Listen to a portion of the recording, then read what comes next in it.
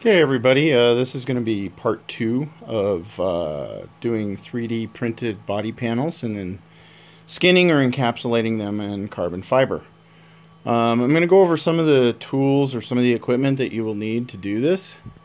So let's talk about that now. First of all, you'll need a 3D printed part. This one has been glued together.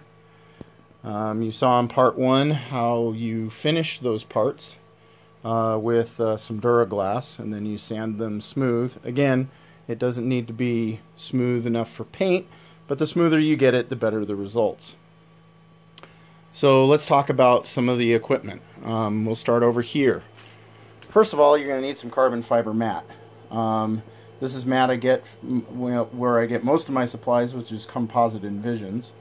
And they have various different types of mat and different styles. You can get some that are actually have some blue Kevlar in them, which is really nice because it kind of glints in the sunlight. So some accent pieces are going to be done in this material. They also have two different types of material. There's the regular type, which you can see frays really well or badly, as the case may be. And then this is their web lock, which actually does not fray as much. And so you want to use this when you're tucking in corners and things like that nature, and you don't want all of these stranding falling all over the place. But this stuff is 35 bucks a yard. This stuff is about 19 bucks a yard, so bear that in mind. You'll then need some 3M Super 77 adhesive spray. I get this at Home Depot. Pretty easy, cheap stuff to get. 3/8 tubing. I also get this at Home Depot. You'll need some scissors, maybe some clamps. You'll need the sticky bagging tape that they have. This yellow stuff, it's really nice. You'll need a catch can that has a readout for the vacuum. And you want to hold a vacuum that's going to be down close to minus 30 inches of mercury. So we'll talk about that in part 3. You need a vacuum pump. You don't need anything special. This is a single stage I've been using for most of the builds. And as long as you pull a good vacuum, this pump will do you quite well. Then you need some cups, like the paint cups for doing the mixing of the epoxy resin. Again, here's the epoxy resin I use. This is great stuff. I've used gallons and gallons of it with very good results.